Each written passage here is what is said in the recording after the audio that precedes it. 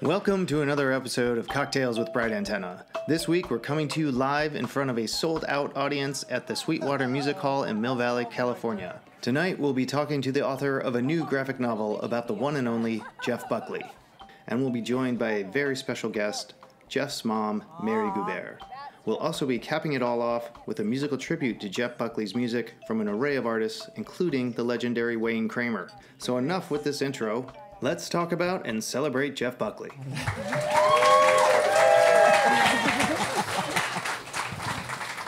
All right. Well, hi, everyone, and welcome to Cocktails with Bright Antenna podcast. We have a very special episode this evening for you out there just listening. You're like, that doesn't sound like Tiffanie, the usual host. And that is because it is not. It is Scott, also from Bright Antenna. A little switch tonight in that Tiffanie is actually the special guest, along with Mary Guibert, and we'll get to who that is in a second.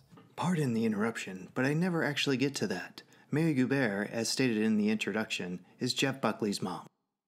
But we are here to talk about a book, Jeff Buckley, Grace, the story, the Jeff Buckley story. There we go. Thank you. It's a team effort up here, people. It's all good. It's a team effort. Yeah. So Grace, the Jeff Buckley story, which Tiffanie wrote the text for, and we're going to talk a lot about that. And then later on this evening, we have a slew of amazing musicians that it's going to be very special. I was here for sound check. It's going to be awesome. So we're just going to jump right in here, and I'm going to start with Tiffanie. Tiffany's also, for those of you who don't know, she is my wife. So if we... Allegedly. Allegedly, we sleep together. So if there's strange remarks that seem not right, that's probably why. But Tiffanie, so the book just came out today, which is amazing. All very exciting. It's been a long process. Congratulations. Congratulations to both of you. Mary was very involved in the process, and we'll get to that as well. But at first, Tiffanie, I think we just want to start and get a brief synopsis of like you discovering Jeff and like some of the magic that happened early in your journey with Jeff that led you to Mary. Okay, well, I'm going to try and tell this story as quickly as possible because it's actually a long story, but I mean, I think everyone who knows me knows I'm an obsessive Jeff fan. And how I discovered Jeff's music was in 1999. I actually never knew Jeff's music when he was alive. And in 1999, Chris Cornell put out a solo record called Euphoria Morning, and there was a song on it. Yeah, it's a great album. And there's a song on it called Preaching the End of the World, and there was a line in the song that inspired an idea for a story for me. And so I wrote the line on my computer, and I started writing what I thought was going to be a short story. And then I read an article where Chris was talking about the album, and he talked about his friend Jeff Buckley, who was an inspiration for a few of the songs on the album. And so because I loved the album so much, I went out and bought this album that he was talking about. And the night I bought the record, I didn't listen to it, but I had a very strange dream. I don't think I've ever even told you this story, but I had a very strange dream where I was sitting at this kitchen table, and Chris was sitting on one side of me, and Jeff was sitting on the other, and they couldn't speak to each other, and I had to talk to them for them. And so Chris would say to me, tell Jeff blah, blah, blah, blah, blah, and I would look at Jeff and tell him, and Jeff would say, tell Chris blah, blah, blah, blah, blah. And this was the dream. And so the next day, Scott and I were flying to Italy, and I brought the cassette to put in my Walkman. On her yellow sports Walkman. Yes, this was 1999. And Scott and I were flying to Italy at the time, actually, to find a place to get married. And we're halfway over America, and I put the tape in my Walkman, and Scott's sound asleep. And the first few notes of Mojo Pin, all the hair starts standing up. Oh my God, I'm gonna get emotional already. I know it's too early to cry. And it was a voice that spoke to me in a way that I hadn't heard a voice do that to me in a really long time, probably since I was 11 and I heard Bono for the first time. And by the time I got to Lover, You Should Have Come Over, I was crying hysterically, and Scott woke up and he was like, I was like, what's going on? Is there something wrong with the plane? Are we going down? Oh my God. and I said, I took the earphones off as tears are streaming down my face. I was like, you have to listen to this song right now. And in my head, I said, if he doesn't like this song, we're not getting married. This is going to be a big sign. Luckily, I liked the song. Luckily, he liked the song. And so anyway, that's and I continued writing that story, that book. The short story turned out to be my first novel, God-Shaped Hole.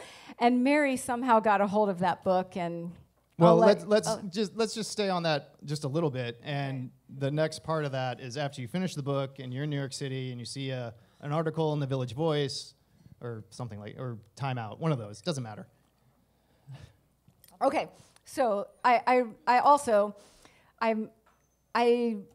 basically one of those people that feel like music saved my life. So I read this article about this charity organization that uses music to help kids in recovery.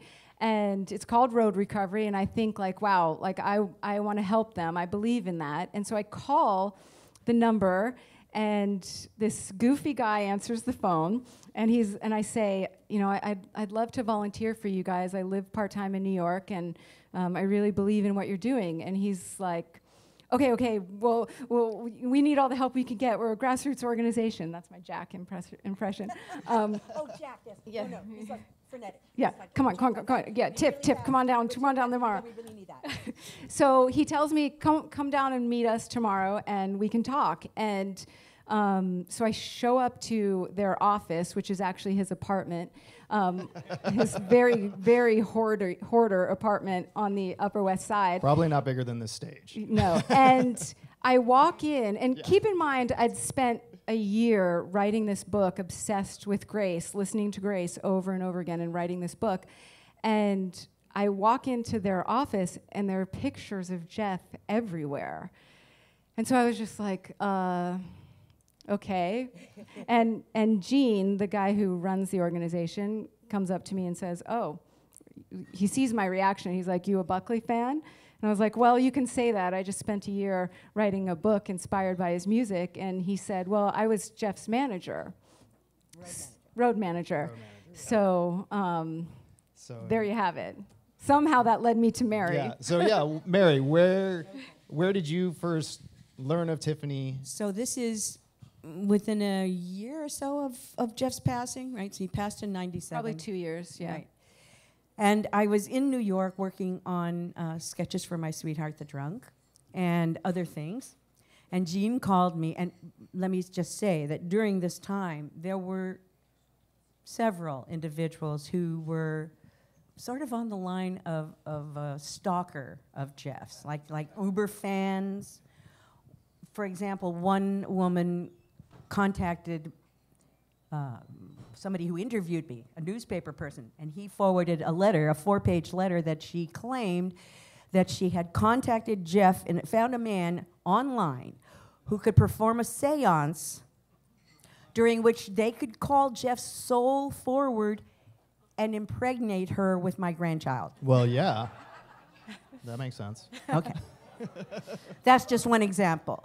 So that's the background for when Gene called and said, Mayor, this super Jeff fan has written a book based inspired by his music, and she's got to meet you. How hard did your eyes roll? So I said, let's pick a street corner. We did. I said, let's pick a street corner. I don't know. I don't even know if I want to meet her in a restaurant. Okay? Just have her meet on a street corner, and I'll see how I feel about her, and we'll go from there. So literally, do you remember what street it was? I feel like it was Houston somewhere and something. in Tribeca. Yes, you were staying in Tribeca. Duane Street and Broadway or something near, like that. What was the venue that used to be down there, where Jeff used to play? Oh, that was Knitting Factory. Yes, it was near there. Right. So up walks this angel. Oh. And you don't know her as well as I do. well, I found about the devil part later. Oh, there you go. Okay. So, then she, I read the book. I was moved and impressed and thought that this young person had a real through line into how a soul works through pain and how we work through the things that sometimes feel like they're going to destroy us, or that we'll destroy ourselves just to get out of the pain. And I thought, well, this is really an insightful young woman. I really enjoyed the way she wrote, the things that she described, the way she used words. All of that was so very impressive. I thought, this is really kind of a special person. So 10 years ago, when the publisher, Mark Siegel, approached me, who was also a Jeff Buckley fan, he had just been given a footprint. A publisher, Macmillan Press, said, "We like what you're an artist, you're a graphic artist who's amazing. We think you should be the head of a separate footprint for graphic novels and graphic children's books." So brand new publisher of his own, with his own footprint, up at the Flatiron building. He's on the top floor, right? Very cool office. Yeah, totally. He let me go out on the balcony. He let me go out there where the wind blows like a Quasimodo. It was really amazing. Anyway, so he approached me with this idea of creating a story that wasn't exactly a biography, that would involve characters that would help tell a story but would never really true characters. That somehow we could meld Jeff's true life story with other characters that would make it a story not just about his life, but about how his music impressed others and created songwriters and creative people from his inspiration. And that's when it started. Then Pascal Dizin started sending me sketches, and from time to time I'd get new panels. And in the beginning he looked kind of like Jughead, right? Jughead with the ski nose and the floaty hair. And I thought, no, it has to be more painterly. I want you to, I understand that graphic depictions can kind of make people's faces do funny things, and you need way to portray certain emotions and reactions. And when he started doing some of the pages that showed Jeff in the thralls of his own music process, I thought, okay, this kid can do this. But Tiffanie was, when you first, so you suggested Tiffanie to the publisher. Yes, that he said who would write this. And there was only one name that came the up. publisher then reaches out to Tiffanie, and Tiffany's initial reaction is? I've never read a graphic novel before. I can't write one. She doesn't want to write it. Not at all. Well, I felt like I couldn't do it justice. Like, to me, I would never want to get involved in a project about Jeff that didn't do him justice. So I think I was terrified, and I just said no. And what changed that for you, and how were you able to get past that fear? I mean, I think you changed it for me, because you said... And for those of you just listening, by you, Tiffanie means Mary, not Scott/me. You said you believed that I could do it, and you said you'll come to Los Angeles, you'll spend a month with me, we'll go through everything, and I couldn't say no to that. And then Mark Siegel gave me about 30 graphic novels and said, here, take these home and read them, you'll figure it out. It's just that easy. Yeah.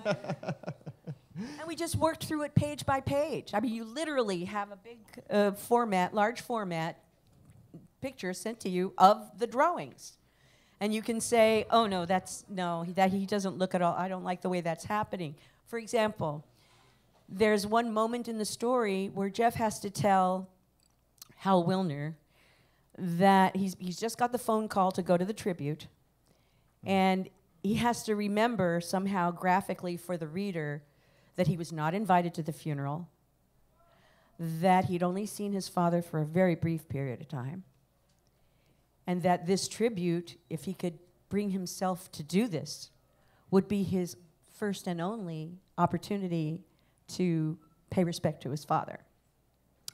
I'm holding this up for the camera, by the way. For the camera. Yeah. So what we did was we had him sit still as himself in the present, and then made all the drawings in his mind around him of the face of his childhood and his father walking through the door and all of those things. And you still have Jeff sitting in silence here thinking with the phone in his ear. So those panels that described everything that was going through his mind without a voice, without a little bubble for his words, that to me was really powerful, that there are so many panels here where you just really get it out of the art and not... But the art took a while, right? Oh, boy. I mean, it was a 10 process. years. It was a process, 10 years. 10 years. Yeah, the text was done. Yeah. The text was done. To the point where we thought, like, this book is never coming out. So it was, well, I guess, because you were kind of involved in the process of the revisions of the drawing, so you were kind of familiar with it. So I knew something was happening, but there was still months Yeah. in between. I guess Pascal might have been doing something else for a living, to make So actual money. I assume you were very happy with between. it. I'm sure you're happy with the way the drawings Oh, ultimately ended absolutely. up. In fact, my favorite page is the one where it's just Jeff's face, and it has the little admonition on the side. Here, let me show you. Okay, you can look through that. And in the meantime, so Tiffanie, it's like 8-10 years from when you wrote the text and you think it's dead, and suddenly it shows up in your inbox and it's done. Like, what was your reaction to reading it and seeing the artwork? Well, for me, because so much time had passed, and I hadn't seen all of the artwork. So when I actually saw the PDF of the entire book done, it was like reading a book that I had no part of. It was like reading it for the first time, and it moved me so much that I thought, well, okay, if I know what's going to happen and it moves me, then I think maybe it will move other people too. So Yeah. this is the page that I would love to see turned into a wall poster. So it has just that picture of Jeff, and this is from a little piece of paper that fell out of one of his books. Remember, be the best. No negativity, no weakness, no acquiescence to fear or disaster, no errors of ignorance, no evasion from reality. So, I'm packing Jeff. his books up, and that piece of paper fell out. And that's how he spoke to himself, right? No fear. Don't avoid the truth. And that is how he processed his work, right? Yep. And his life, too. There was no separation between the two. Well, and I think you brought up the little point that fell out of the book, but that's something special to me that was in the book itself. There's a bunch of little snippets from his journal that are actually word for word, right? That are from his journal. It's not his handwriting, although the artist did a very good job of interpreting it, right? Yes. Which I thought, was that an intentional choice on your part, Tiffanie? I definitely suggested that because Jeff had a very unique, beautiful handwriting. Printing, cool. really. Yeah, it's amazing. Lefty. Lefty, Like all me. those lefties. Lefties in the audience. lefties do we have in the house? The chosen ones. It's a thing. It's a brain thing, right? If Obama were here, he'd raise his hand too. And I'm a right-hander that loves left-handers. So what, in researching the book, Tiffanie, what surprised you the most about when you were reading his journals and all that sort of thing? What came to you that you did not expect? Well, I don't know if I expected or didn't expect it, but I feel like, first of all, that I think people often have this idea that Jeff was like this brooding, serious, sad person, and his journals are hilarious and goofy and fun, and he just had, what I see is that he had this spirit that was so full of light and love, and he was conscious of it, and he focused on that, and he wanted to be a presence in the world that was light and love, and that was really moving and inspiring to me. And I think that's why people are so drawn to his music still, because they hear that. They hear his spirit in his music, and that's what it is. It's just light and love and no negativity, no fear, being the best. He was so focused and thoughtful about the way he approached life that it was really special to read about and write about. Wow. I learned a lot That's amazing. from reading his journals.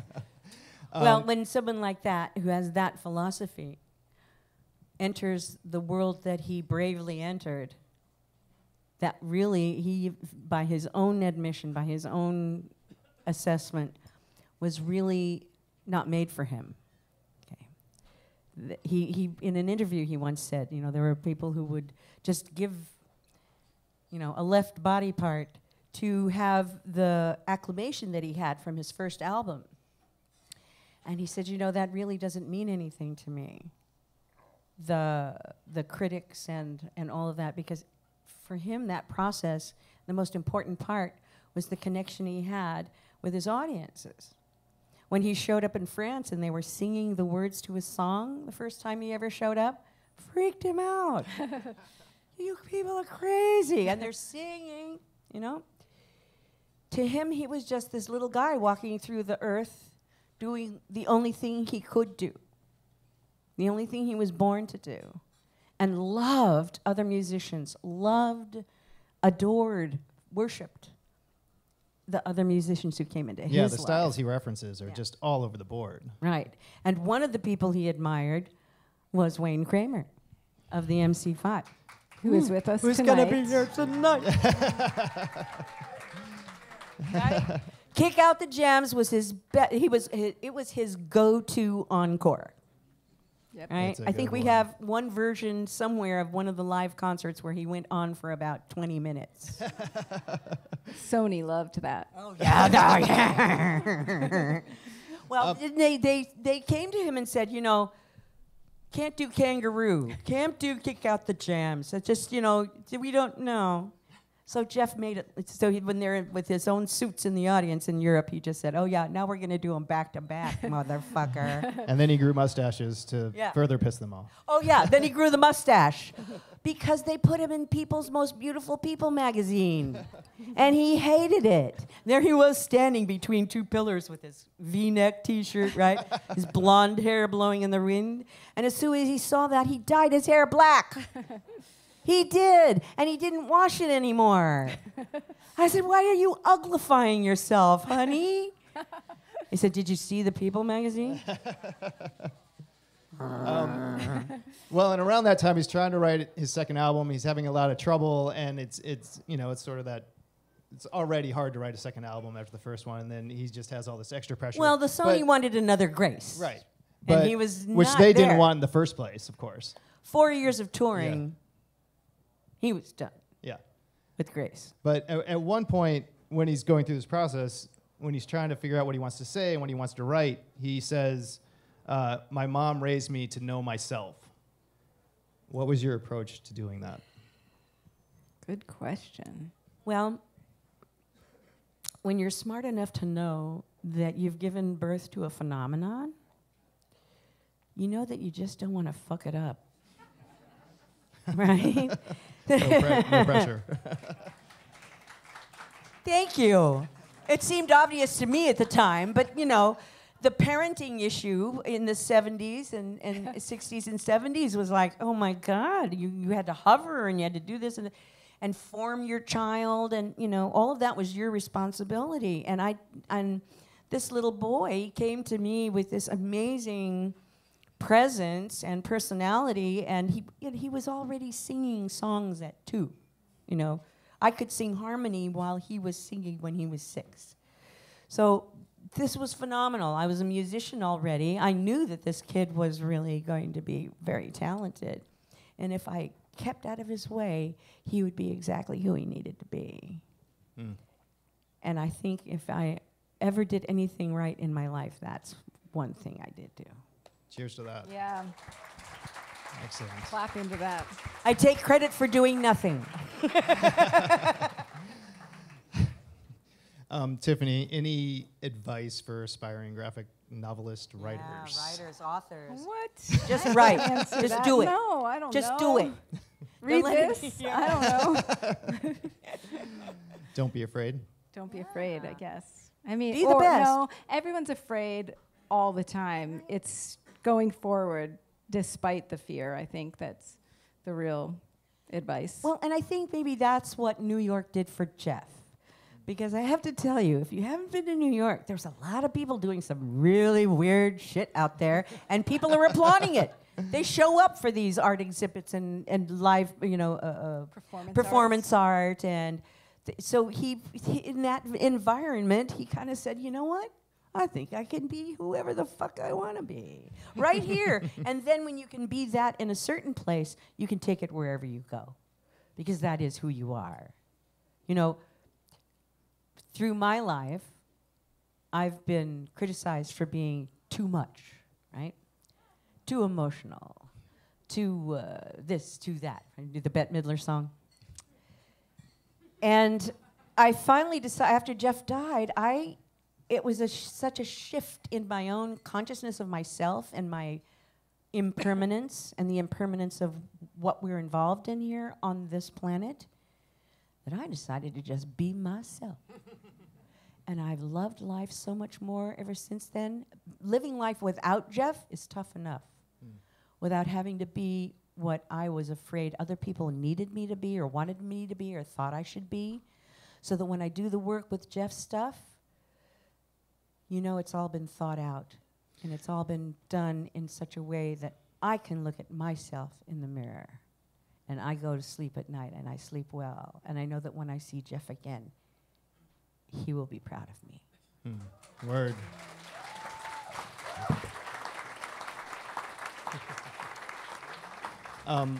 And I was actually, well, you kind of answered one of my questions, but so I'll just let that one slide. But Tiffanie, after doing all this research and, you know, meeting and talking with Mary, and you know, what sort of, did you take away any life lessons from, I guess, your study of Jeff? I mean, I feel like I kind of already addressed that, which, sorry. Okay, well, then never mind. You guys don't get to know. No, I mean, I think just his spirit and the way he approached life, no negativity, no fear, like that kind of thing, that really resonated with me on a deep, deep level. And, you know, I think the other thing about, like, my connection to Jeff's work is that, you know, I told the magical story earlier, but also so many people came into my life during that time because of their love for Jeff's music that brought us together, like some of my closest friends and people that, you know, I've been close with ever since. And so at least one will be playing bass later tonight. Yes, Race, where are you? In here somewhere. Somewhere. So, I mean, I think it's just like I have so much gratitude for everything that Jeff has brought to my life with his music, and that's the most important thing to me. That's awesome. Amazing. Anything else you guys would want to say about the experience or the process or writing the book or working with each other? Oh, yeah, what's a good story about working with each other? Come on. I mean, we didn't have any really good stories. You guys were just like we didn't get into any trouble. The work was done on the phone. The fun was meeting her and getting together and actually having a friendship. Yes, and wine, a lot of wine. Lots of wine. Yes. I remember sitting outside at the Chateau Marmont with lots of wine. Whispering angels. Whispering angels. But no, I do want to give Mary some extra love, because I think she has a lot on her shoulders, and she's brought Jeff's legacy to a place where I think he would be so proud of her, and she's a force to be reckoned with, and I'm really honored to work with her and so proud to know her. So I just want to say thank you to her for bringing me along on this journey.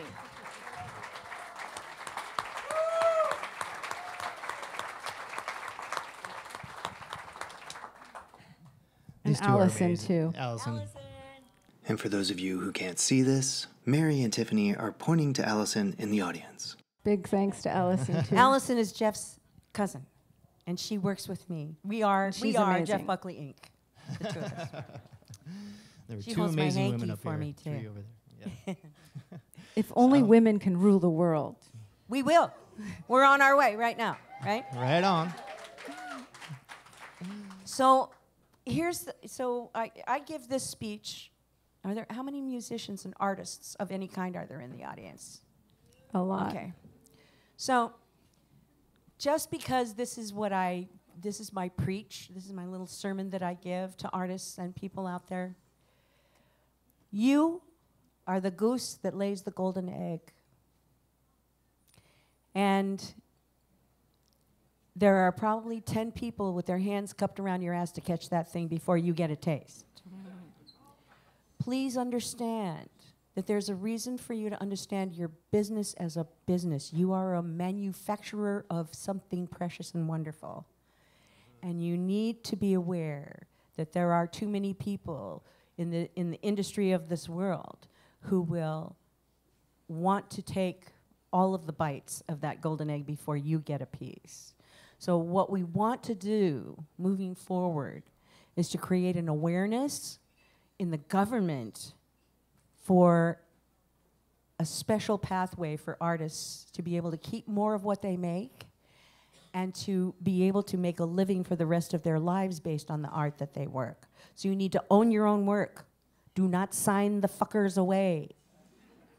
Okay? And you need to know that you're a business and understand. I know your heart is in art, but your head needs to understand that you need to make a living and you should be making it before somebody else with a suit is. That's my only word lection. Excellent. Mic drop. Yeah.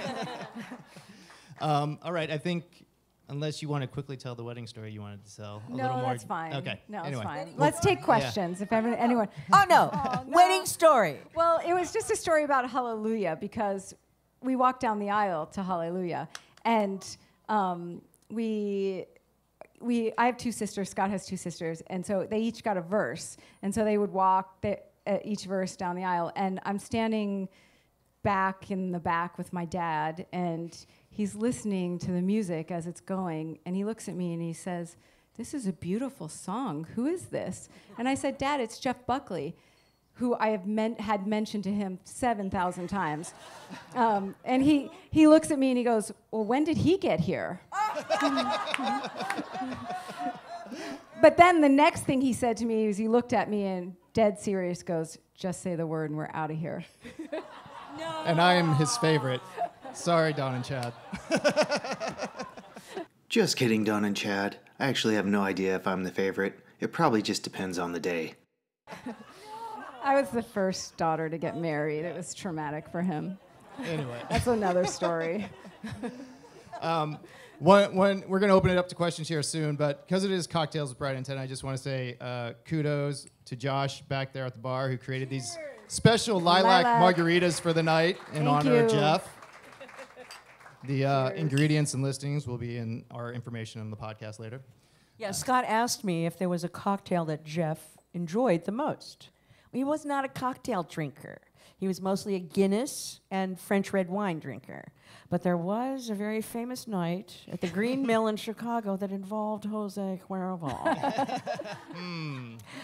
So we decided to commemorate that night tonight and make a lilac margarita. So that was I'm my moving idea. on to my second one, so look out. It's going to be a fun night.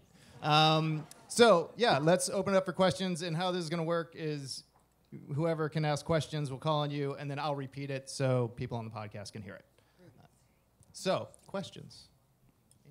The question is, which graphic novels did you use to get a handle on the medium? Okay, well, I don't really remember a lot of them because it was a decade ago, but there was one particular one that was a woman had written set in the Middle East. I can't remember the name of it, but it was really, really good.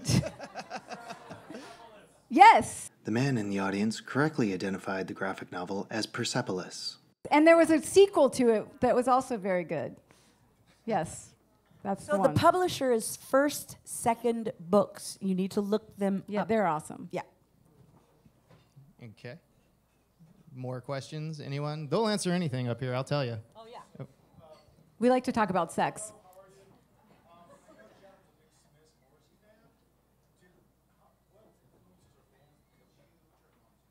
One question. So the question is that Jeff was a big Morrissey Smiths fan, and what influences did Mary turn Jeff onto, though? So we had swapping tapes.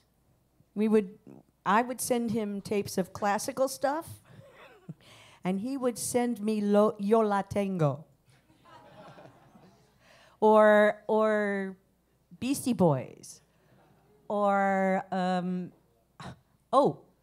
Pat Boone singing punk rock. I remember that record. I have he sent me the amazing. album. So, you know, and not only that, but the first time he sent me his tapes from like when he was still living in LA, and I heard some of the early versions of Strawberry Street and Eternal Life, and I thought to there was another one called Radio that was like this totally angry, screaming thing. And I thought to myself, oh, fuck, what if I don't like his music? That was just the early stuff, right? There was a moment in time when I thought, oh, no, this is not going to work out so well. But I was a classically trained piano player. So my stuff was, you know, and Barbra Streisand. Okay, so, and lots of Joni. I bought every Joni album ever. So that was me, right? The Edith Piaf and the 12th of Never, those old Judy Garland songs. Those were my influence going that way. And then he would send me the headbangers coming this way. Nice. Oh, question back there. Yes. Hi, Scott, Tiffany. Thank you so much for making this event happen. I just feel like a room full of people that came out. Oh, you're beautiful. I just want to know every single one of you. Thank you. It's a special room of people.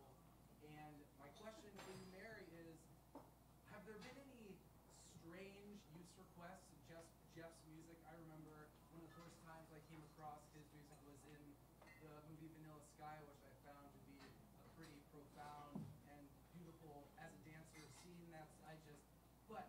Was there like a Subaru commercial or anything? Or just kind of like, So, first, the gentleman. I'm sorry, what is your name? That's Alex. Oh, Alex. Okay, I couldn't see on the lights. You know him. I do. We know him. So first, he, for all of you listening at home, when we're sorry you're not here, accurately assessed that this is a very special night with a very special crowd. So, and thank you guys all for coming. Woo! But the question is, has there been any weird use requests for Jeff's music? Whether it's a Subaru commercial or maybe a condom ad, who knows? Okay, so Allison is the person, she owns a company called Stay Golden Music, and she's the person who handles all of the placements and things like that. Oh yeah, see, we don't do those things. Yeah. Yeah. Yeah. That's weird. So this they wanted to spend how much, Allison? $250,000 to use Hallelujah in a Dodge truck commercial. All right? Okay. Hallelujah. You know, people don't know that song is just about sex.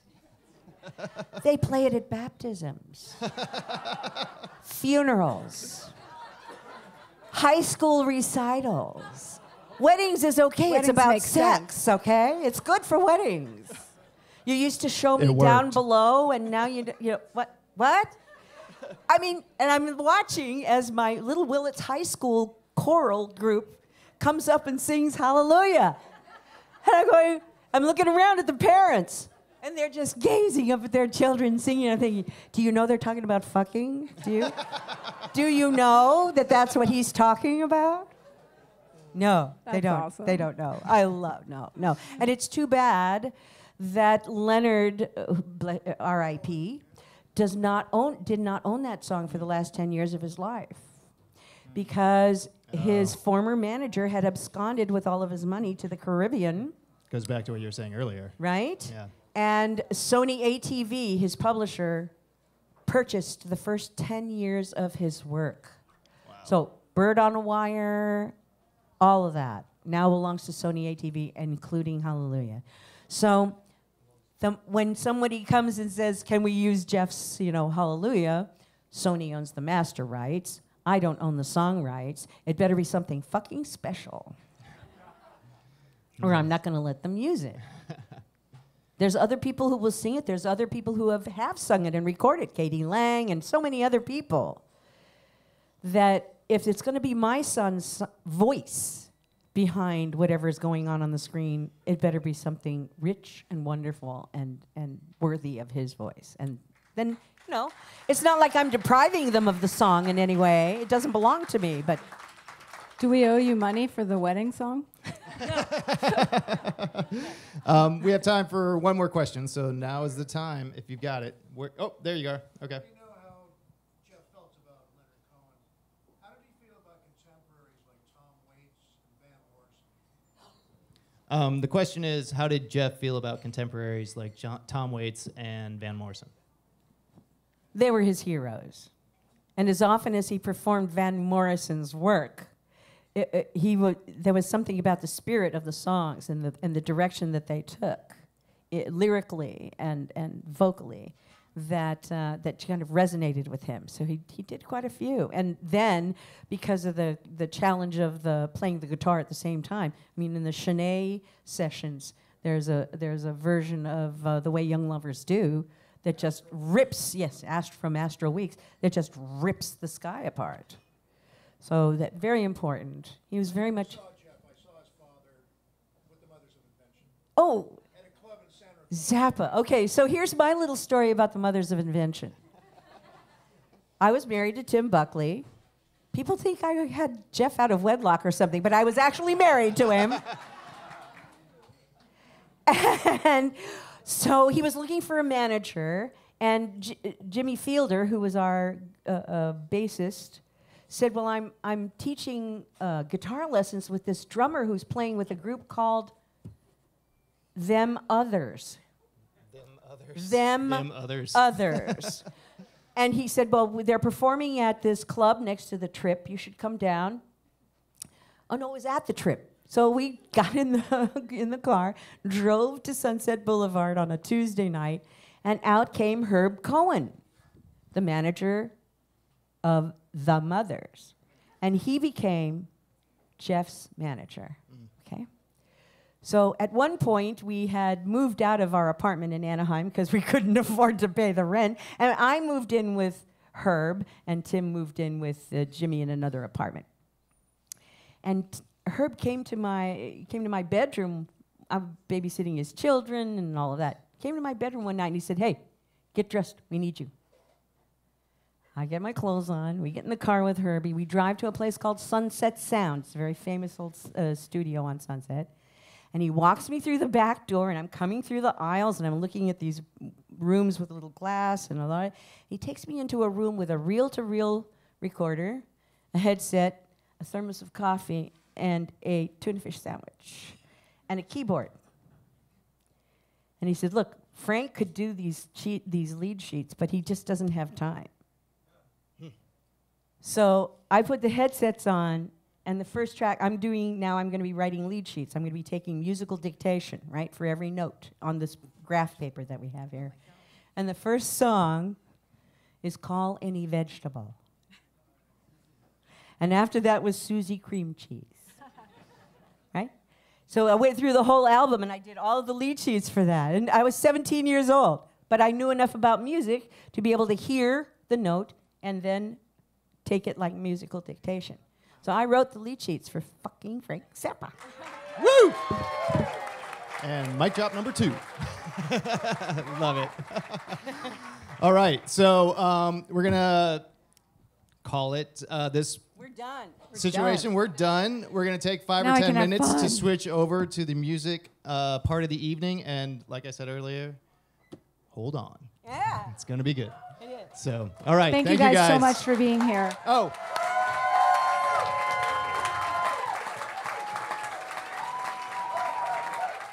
First up, we have Eli Carlton-Pearson. Did I say that right? Yeah. Basically. Woo! Yeah, that's me. He teaches songwriting actually at Marin Horizon School. And he has also got a Kickstarter going with his band PSDSP. Yeah. Yeah. To record a new album. So go look that up, support him. And with him is Vanessa Pritchard, coming all the way from New Zealand. And she also does a very badass cover, acoustic cover of Pony's Genuine. Correction, that's Genuine's Pony, not Pony's Genuine. So maybe she can rip that out later. Throwback. But anyway, take it away, guys. Thank you. on.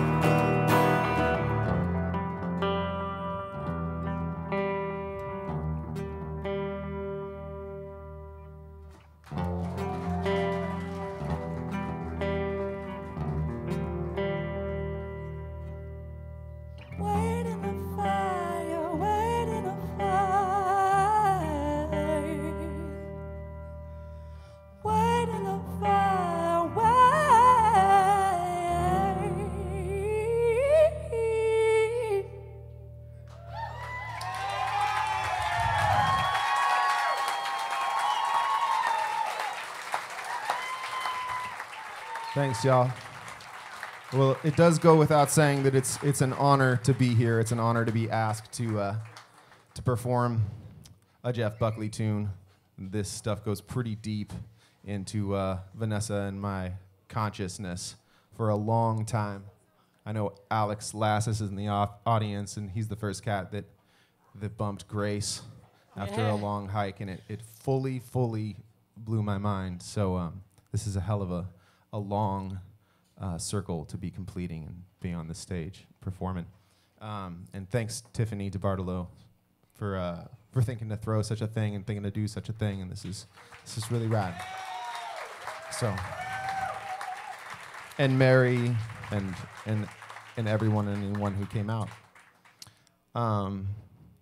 So we're actually going to do one other tune that we realize actually shares some genetic information with this tune, being in 6/8 and having definitely some thematic stuff in common. I won't say any more about it. Vanessa wrote it.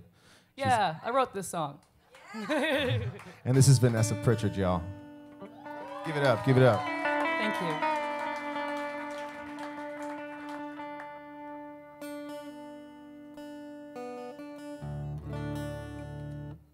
Shall we?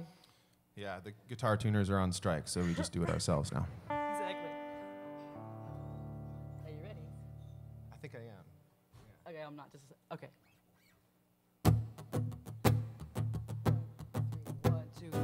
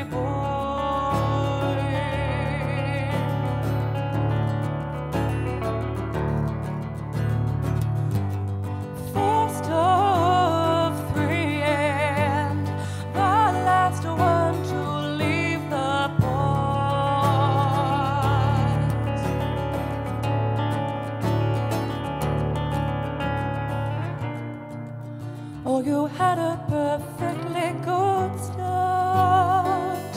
Somewhere on the way, you fell behind and you lost. Injury, how you engage. Now only apologies stuttering out of your ugly mouth. I don't want to hear it anymore.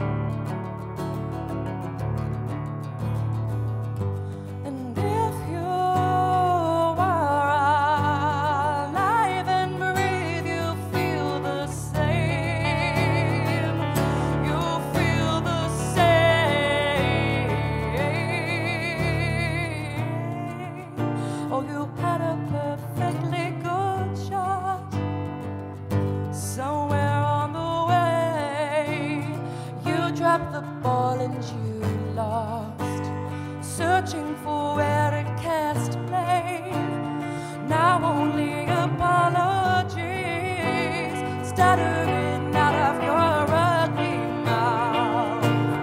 I don't wanna hear it anymore. I can't pick up where you left off. I haven't been following. I haven't been following. No. Say no goodbyes before leave off. Oh, I gotta get going. I gotta get going. I gotta get going. I gotta get going.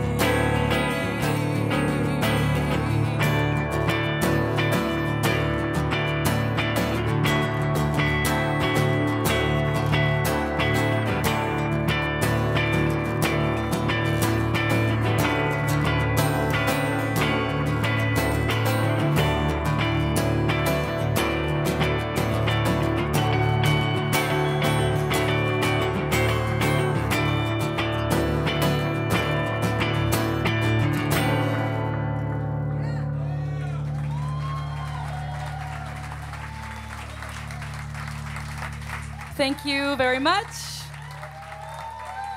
Thank you all for being here. Thank you very much for listening. And we're going to pass the stage on to Brad Brooks and Adam Rossi now. This is Vanessa Pritchard. A Google search will produce some music. I have a website, and you can come to me to find out more about it. Yeah. And PSDSP, if you can remember that acronym, will get you a little closer to what I'm up to these days. Thanks for asking. Thank you. Love you guys.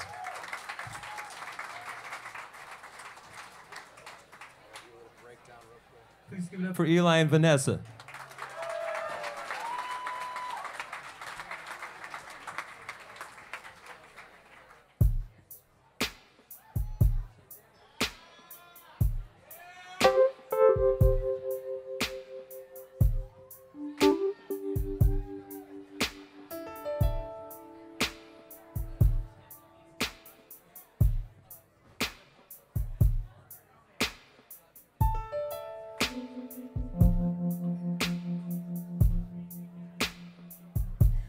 "29 pearls in your kiss, a singing smile, coffee smell and lilac skin, you're flaming me.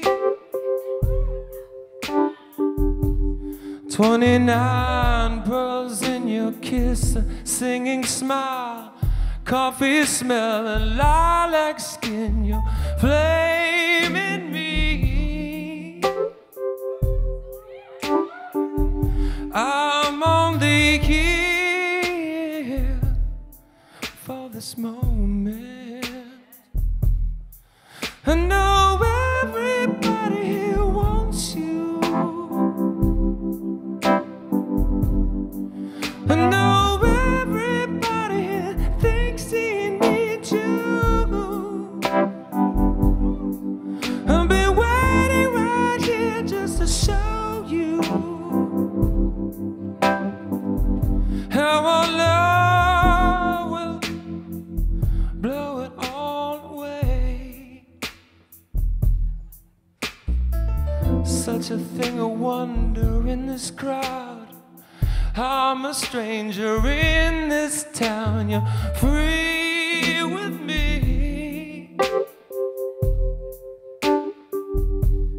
And our eyes locked, outcast love, I sit here proud. Even now you're undressed in your dreams with me.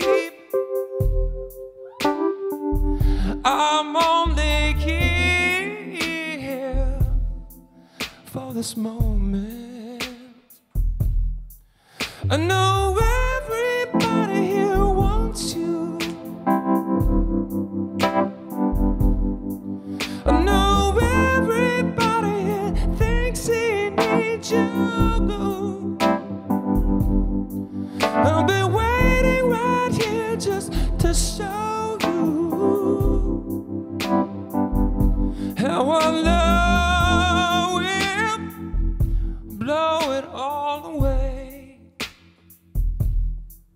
and the tears we cried dried on yesterday. Silver fools will part for us. There's nothing in our way, my love.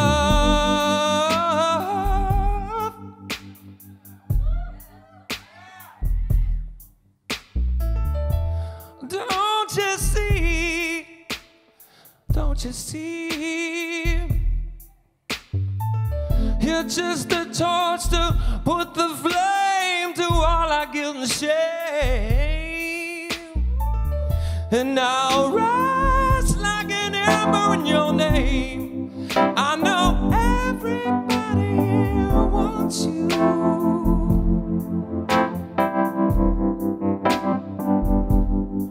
I know everybody thinks he needs you. I'll be waiting right here just to show you how our love will blow it all away. Oh, baby, let me show you how love can burn like embers. Love can taste like the sweetest wine of the age.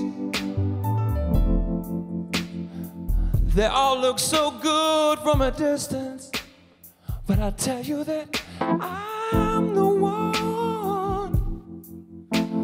Oh, I'll be waiting right here just to show you how our love will blow it all the way.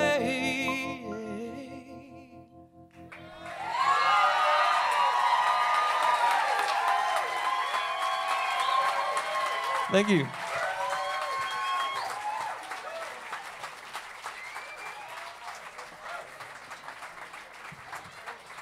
I want to say again tonight, too, thank you so much to Tiffanie and Mary and Scott for putting this on tonight. Jeff's music means a lot to me and to all of us here tonight. And this is, you know, I'm having a great time. I hope you guys are, too. This is a song of mine. I went through a major health issue 4 years ago. I went through some throat cancer.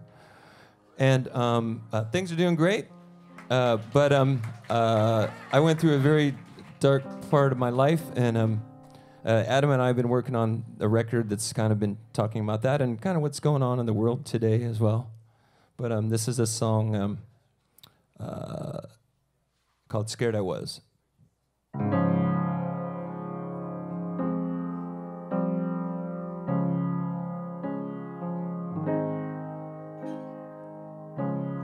Scared I was to face it.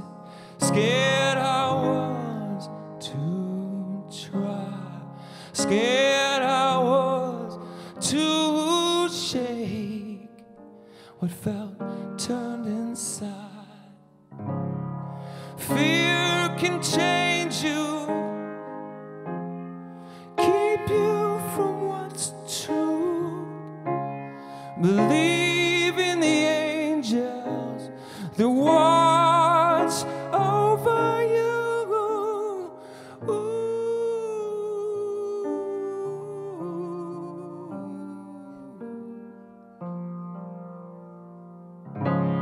Scared I was to walk it.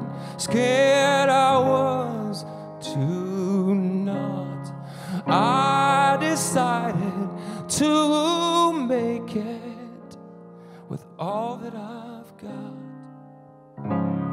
The time's uncertain, in the balance what we do.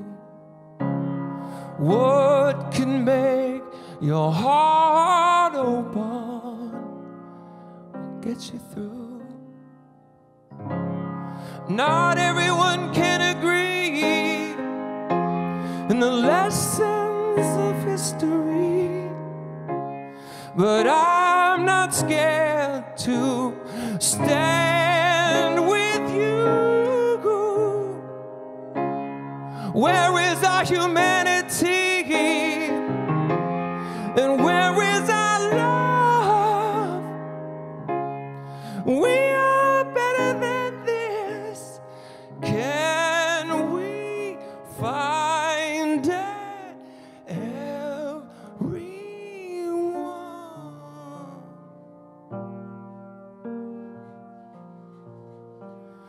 Can we find it, everyone? Can we find it?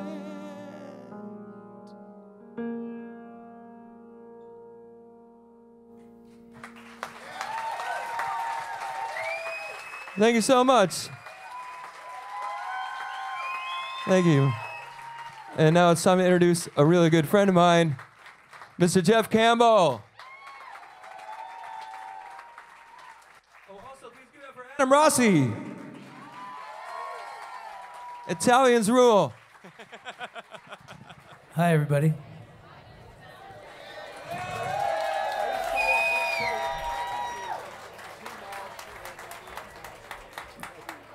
That's one of the best things about playing rock and roll music is you get to say things like, hi, everybody, and then everybody goes. It's a perk of the job. My name is Jeff Campbell. I'm a singer-songwriter that's been based here in the Bay Area for about a third of my life, and I've recently relocated back to Philadelphia, where I'm from, to enjoy some of the best things about my incredible hometown. And just being in this room tonight is such a reminder of how magical this town and this community and the scene here is.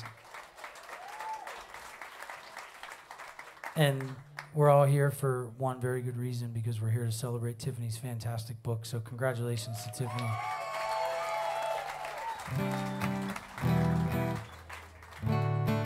And thank you so much to Mary for being a part of this night and having us. And Jeff's music is obviously the main thing that brought us all here tonight. And to say that I've spent as much time as I have with these songs and this music over the last several decades of my life, and now I get to stand here with one of my best buds and play this song for you tonight, is an honor, to say the absolute least. So that said, I will say, Maestro.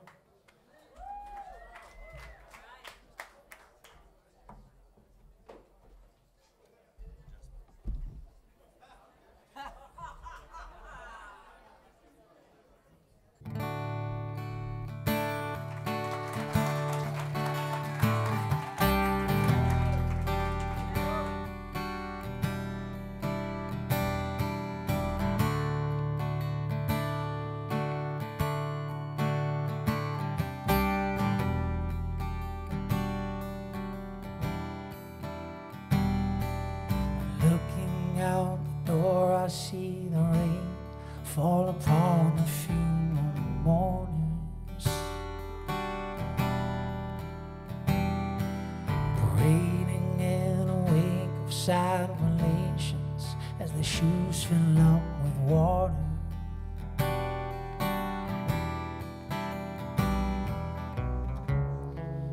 Maybe I'm too young to keep good love from going wrong, but tonight you're on my mind, so you never know. I'm broken down and hungry for your love, with no way to feed it.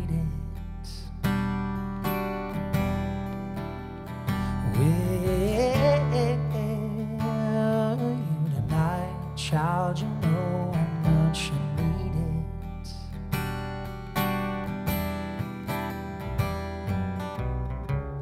Too young to hold on, and too old to just break free and run.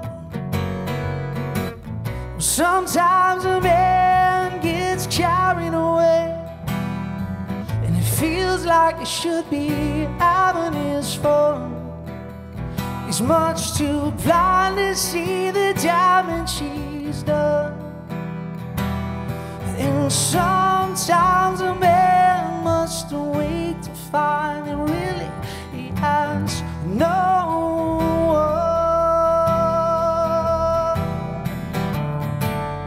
one. So I wait for you and I'll burn when I ever see your sweet return. And how will I ever learn? Oh, lover, you should have come over, 'cause it's not too late.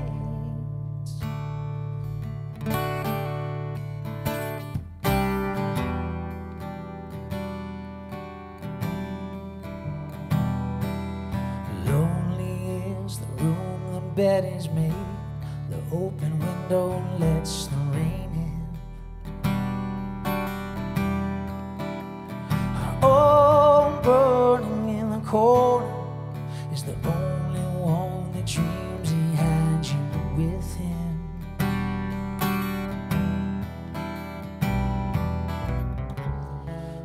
My body turns and it yearns for a sleep that won't ever come, 'cause it's never over. My kingdom for a kiss upon his shoulder, and it's never over. My riches for a smile when I step so soft against her, and it's never over. All my blood for the sweetness of her laughter, and it's never over. She's the tear that lies inside my soul forever. Ooh. But maybe I'm just too young to keep good love from going wrong. Ooh.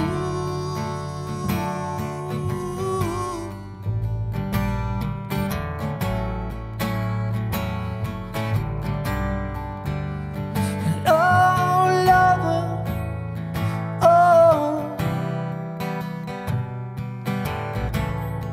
you should have come over.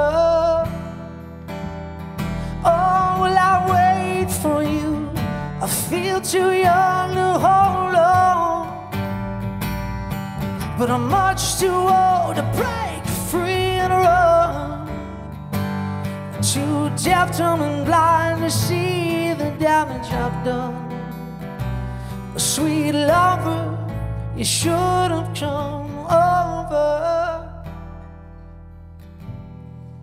'cause it's not too late.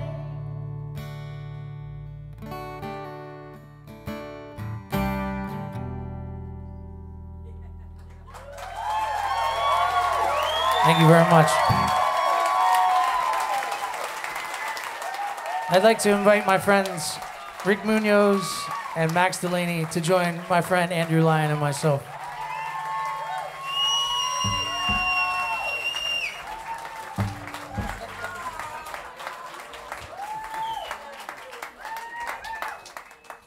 She's the tear that hangs inside my soul forever. Just let that one sink in for a minute. Gentlemen, this is a song on my last record. It's called The Movies, and it's unfortunately about someone who is not here to defend themselves, but such is the nature with songwriting in a lot of cases.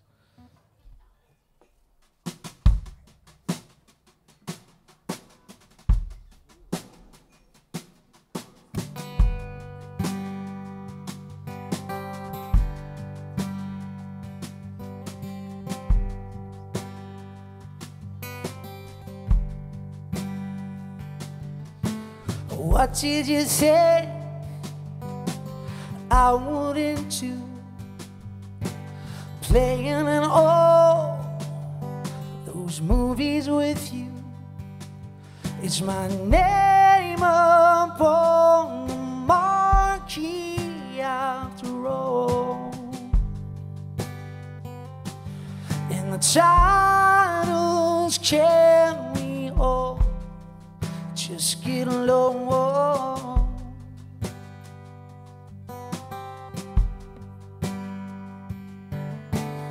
The kitchen sink, I threw it at you. But that doesn't mean what you think it do. I'm just saying I tried and all, but all wasn't enough. It's a shame when all the know-how ain't stacking up. Did you even walk the bottle? Or you just here to make a scene? We're all suffering for our art. Broken hearts, silver screen.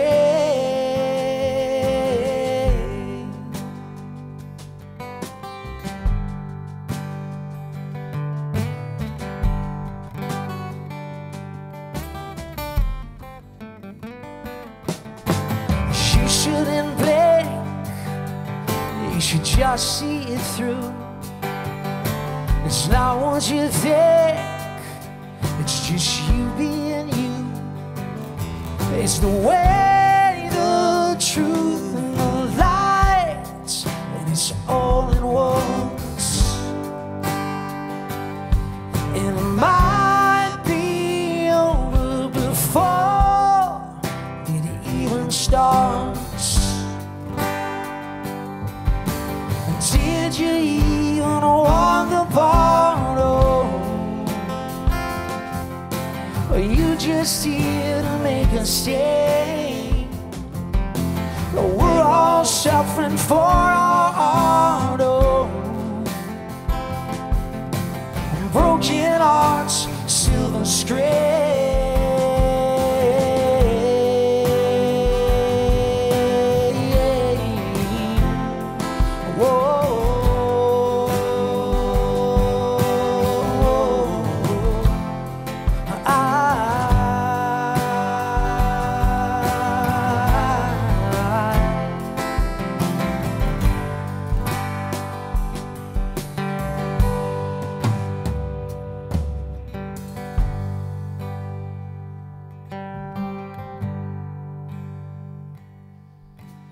You're such a fink, but I'm stuck with you. Couldn't wash off your stink if I wanted to.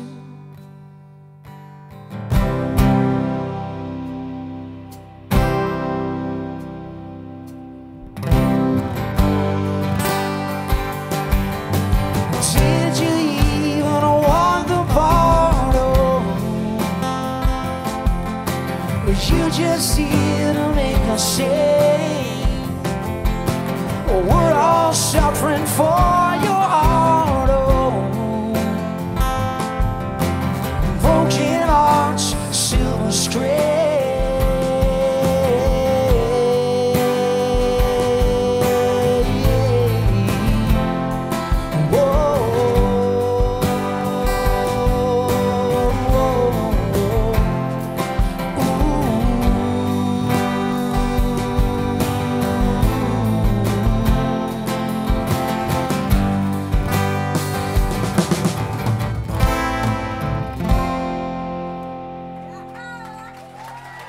Thank you guys very much. It's a total honor. My name is Jeff Campbell, Max Delaney, Andrew Lyon, and Rick Munoz. Jeff Buckley, Tiffanie DeBartolo, Mary Guibert. Sweetwater, Mill Valley, California. So much more music coming up. Kyle Nicolaides is up next. Hello.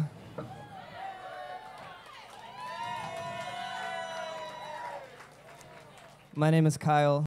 Last name, Nicolaides. You may also know him from his band Beware of Darkness. I'm going to play some tunes.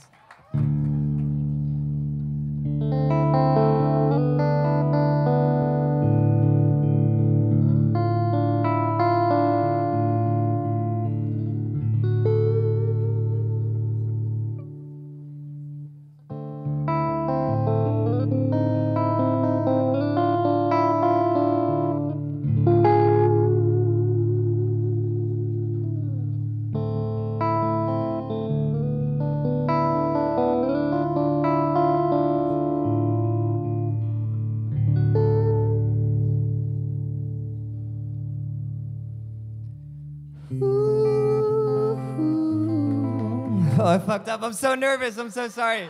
All right. I was like, I'm so sorry. Hold on. Okay. Listen. I was debating coming up here being like, should I talk before I play or should I just like try to be cool musician guy? And now it's very apparent I should talk. When when Scott and Tiffany were like, do you want to play this Jeff Buckley show? I was like, fuck yeah, I do. And then I was like, this is sacred ground to me. It's like asking a priest, like, yo, do you want to wear Jesus' robe and like do a mass? And the priest would be like, fuck yeah, I want to do that. So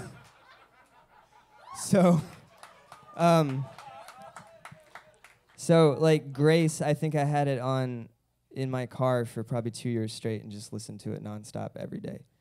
And it was that record. And like Jeff, to me, was like what Jimi Hendrix was to guitar playing, I think Jeff was to singing. So I know I'm not very poetic, but I can come with a witty metaphor every now and then. So, all right, let me like, I did the cool intro and I just like wrecked it, so I'll just start the song.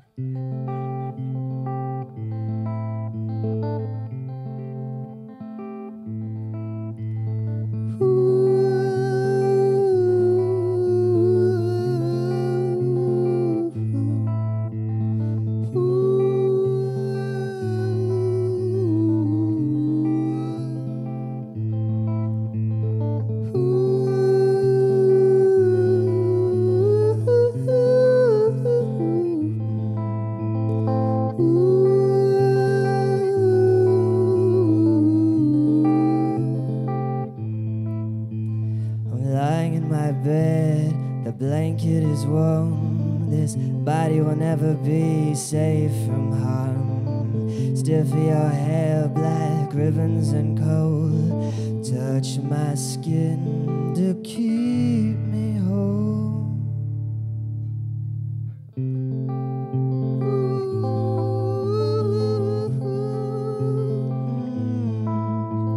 If only you come back to me. If you let out my soul. No mojo pin to keep me satisfied.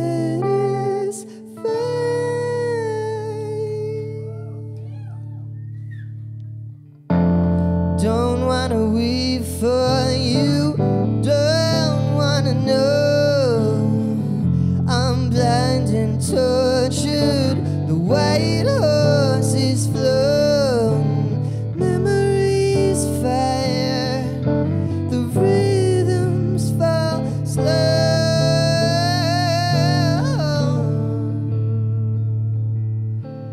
Black beauty, I love you so.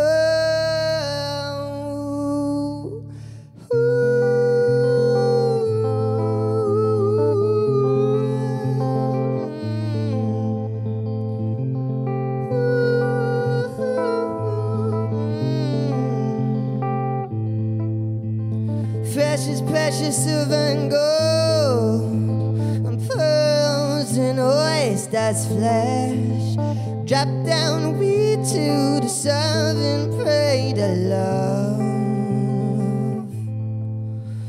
Born again from the rhythm, screaming down from heaven.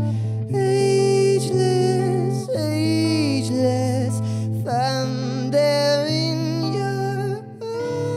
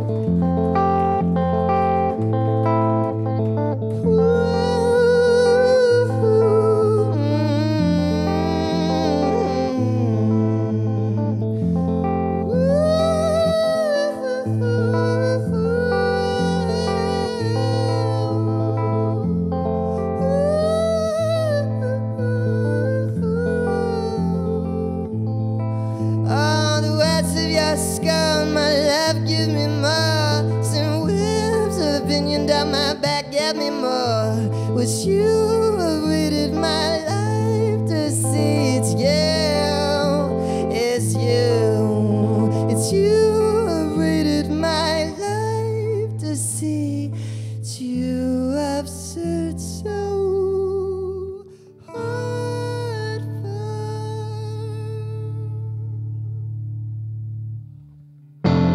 Don't wanna weep for you, don't wanna know. Blind and tortured, the white horse is flown. Memories fire, the rhythms fall slow.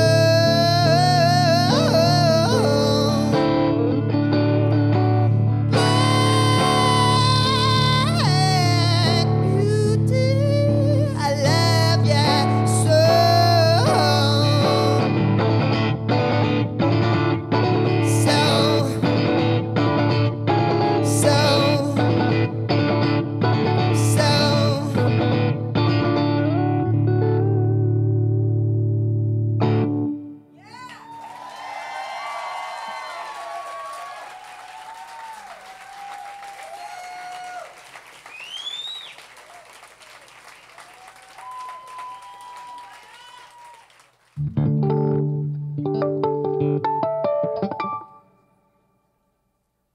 So I was doing research for the show. Sheridan knows the bullshit. She's like, I know he's about to be joking. And I came across this YouTube video of Brad Pitt talking about how much he loved Jeff Buckley. And I like Brad Pitt. I don't know if you've seen Fight Club. Just came out. But Jimmy Page was in the video, and I like Jimmy Page because I'm a huge fan of The Who. Just kidding. I love Led Zeppelin, and I know Jeff loved Led Zeppelin, so I thought I would do a Led Zeppelin song.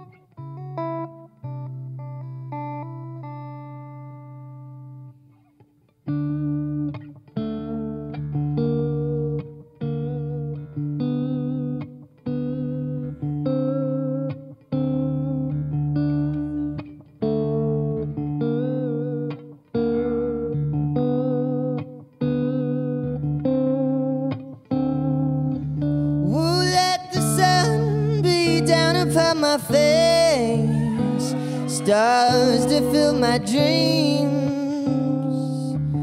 I am a traveler about time and space to be where I have been. Sit with the elders of a generation. seldom seen. They talk of days for which they sit and wait, all will be revealed.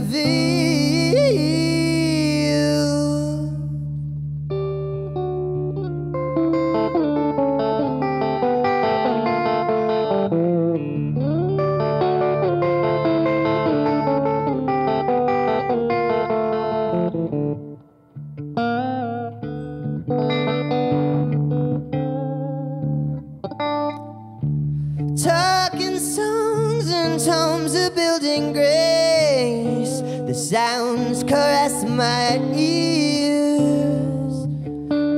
Not a word I heard could I relate, the story was quite clear.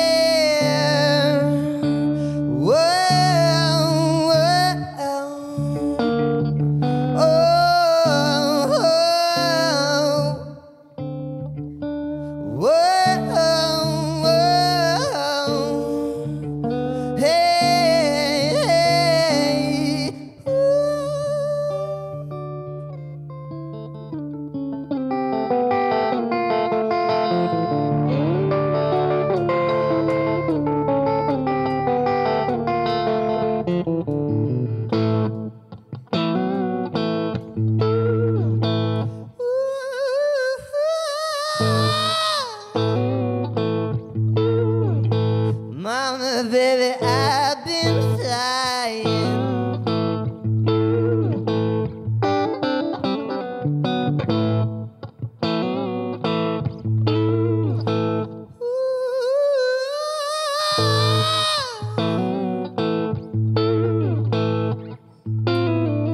Ain't no denying, no denying. All I see turns to brown, brown, brown as the sun burns the ground, ground, ground. Trying to find what I feel.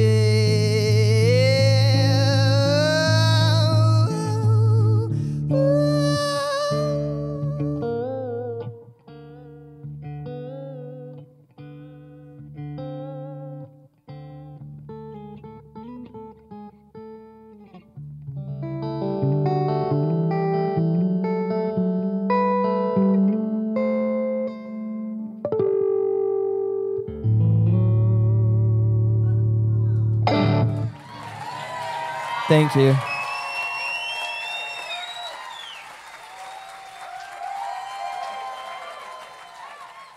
Just calling all Waynettes to the stage. Waynettes. People playing with Wayne, where are you? There you are. Where's Jeff? So this next artist needs no introduction. Rolling Stone called him one of the 100 best guitarists to ever live, and The Clash wrote a song about him. And his name is Wayne Kramer. And I shout this out for all the people who make their money by the sweat of their brow, all my blue-collar workers, all my hard-working laborers. We're gonna make it funky. Put some bass on that for me.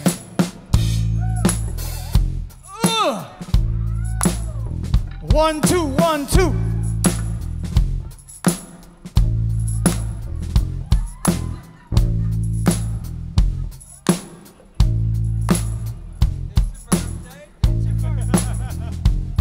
Put some guitar in there.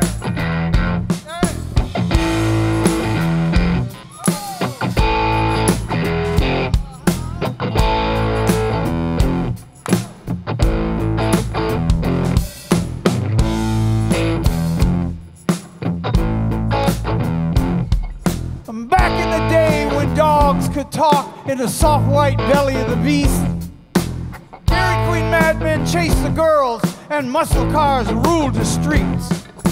Back in the day when dogs could talk, we dared to dream of something more. Not a place on the line to punch in time and owe your soul to the company store. Back when dogs could talk. Back when dogs could talk. Back when dogs could talk. Back when dogs could talk. In a Chevy coupe we cruise and scheme to rule the world through rock and roll. Laugh till our sides ache at what we saw. Oh, we'd live before we got old. And back in the day when dogs could talk, we dropped plenty acid, listened to Coltrane, pissed off our parents, angered the police with guns and guitars, loud and profane. Back when dogs could talk. Back when dogs could talk. Back when dogs could talk. Back when dogs could talk.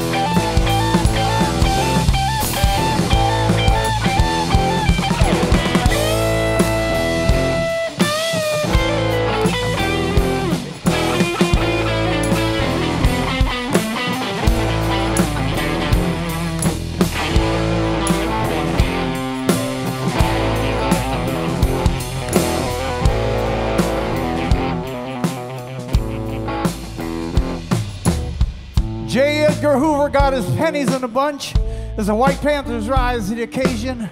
Reefer smoking with M1 carbines, black leather jackets and slogans blazing.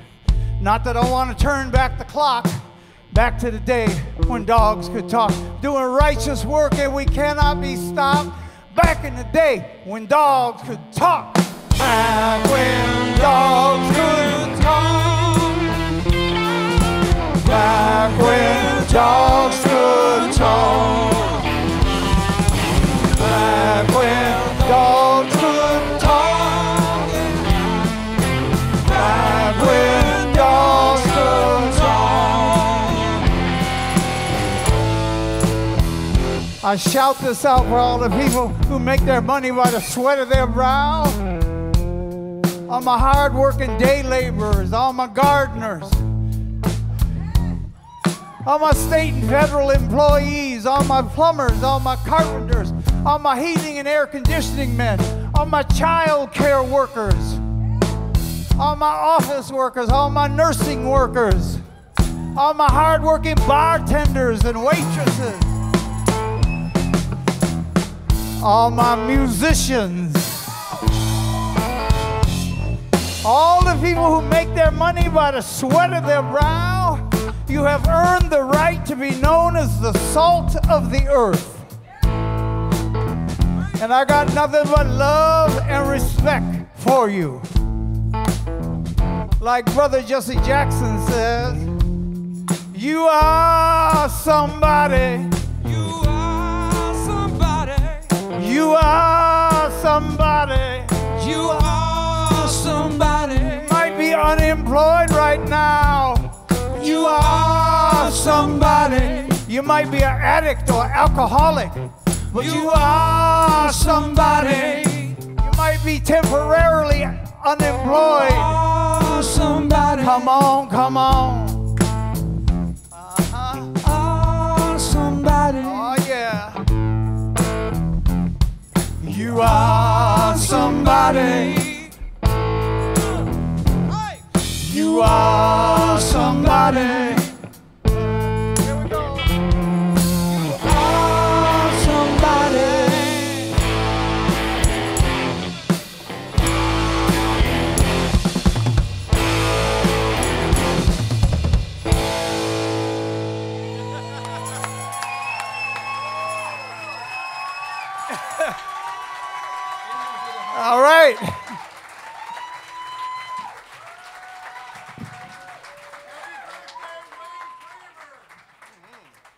Thanks.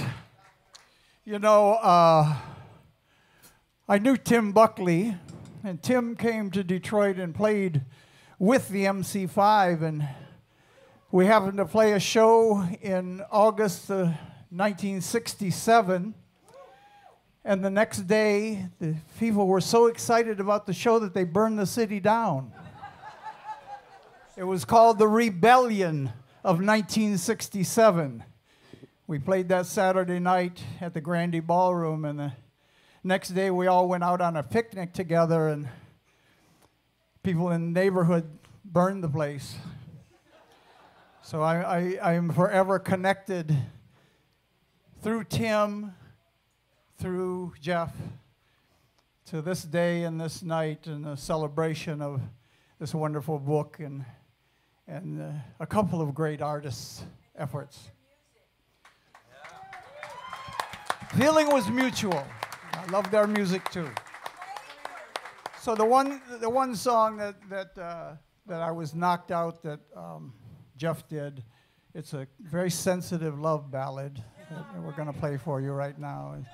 It's the kind of thing that when you're alone with your lover and lights are low and you could get lucky and you reach out and you say, baby, right now it's time to. Said, right now it's time to. Say it. Say it. Right now it's time to. Kick off the jams, motherfucker!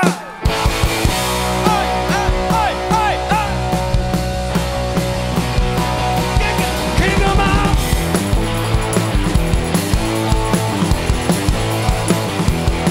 Well, I feel pretty good, and I guess that I could get blazing now, baby. No, no, no, no, no. I'll get a tune and let the room got hazing now, baby. Well, I know I ain't wanna tell how quick and tight the girls can't stand it when you're doing it right. Give me a mic in my hand and let me kick out the jam. Yeah, kick out the jam. I don't kick 'em out.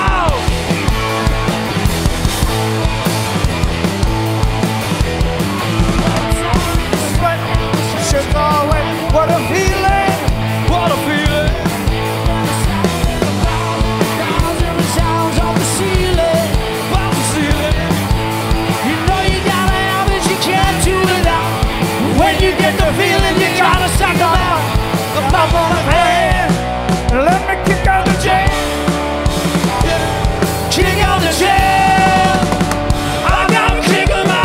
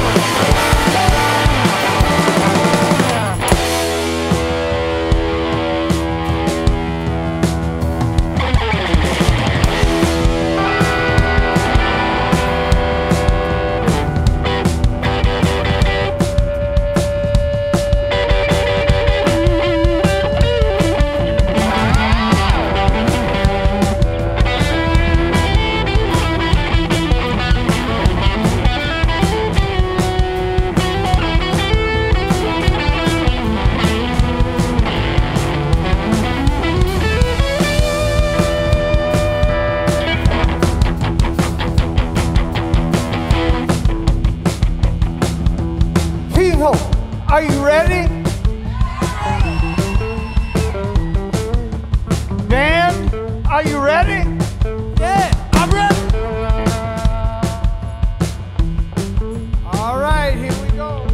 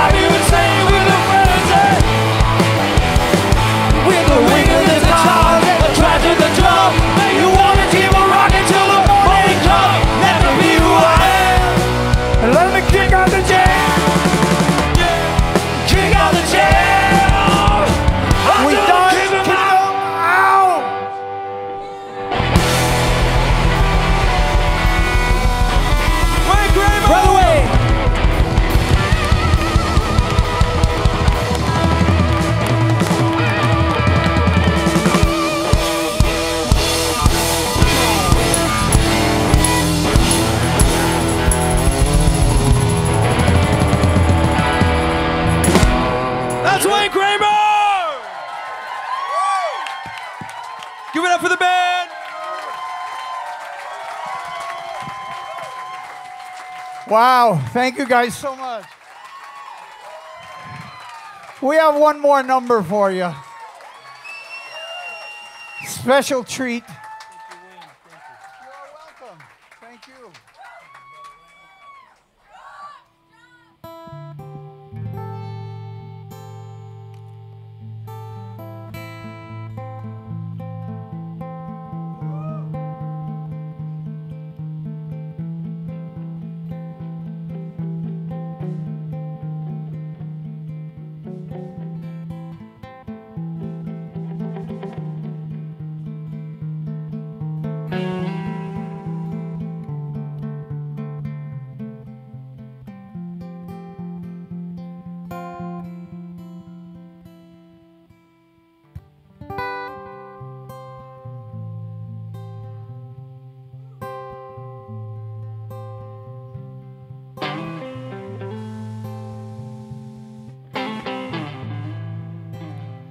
Heard there was a secret chord that David played and it pleased the Lord, but you don't really care for music, do you?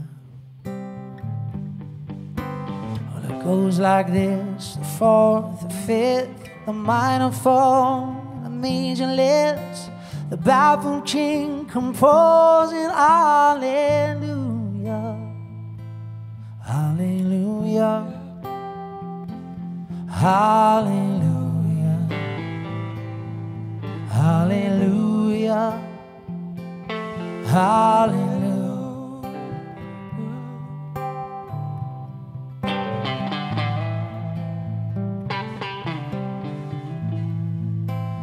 Faith was strong when you needed proof.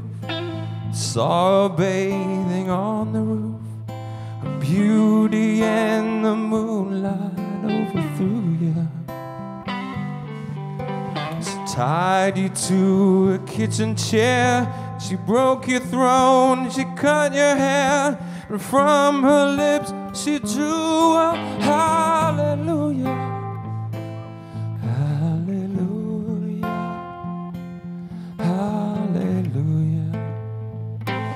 Hallelujah. Hallelujah.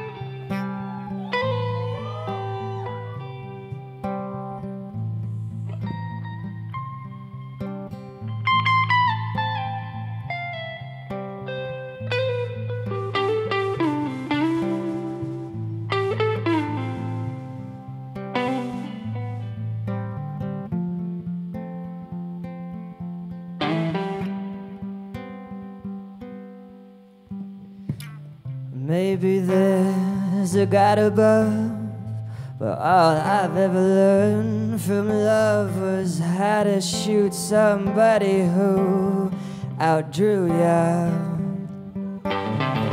It's not a cry you hear at night, it's not somebody who's seen the light. It's a cold and it's a broken hallelujah. Hallelujah. Hallelujah. Hallelujah. Hallelujah.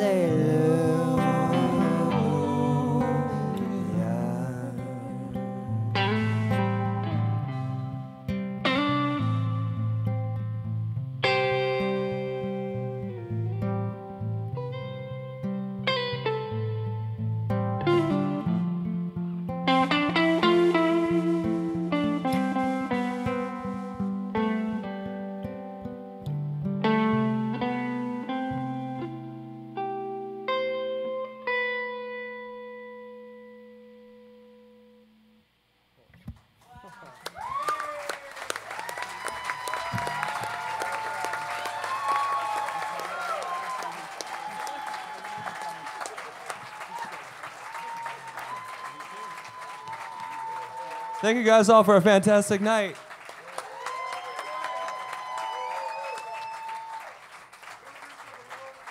Thank you all again for coming. That was fucking amazing, if I don't say so myself. These guys were insane.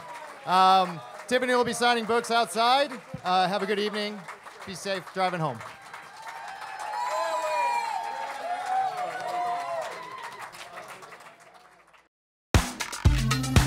Thank you so much for listening or watching. We hope you enjoyed the show as much as we did. And be sure to follow Bright Antenna on YouTube or Cocktails with Bright Antenna on your favorite podcast network, because we have a lot more great episodes in the works. Leave your comments down below. Be sure to check out that Lilac Margarita recipe in the information section. Until next time, remember, music is not a pastime, it's a necessity.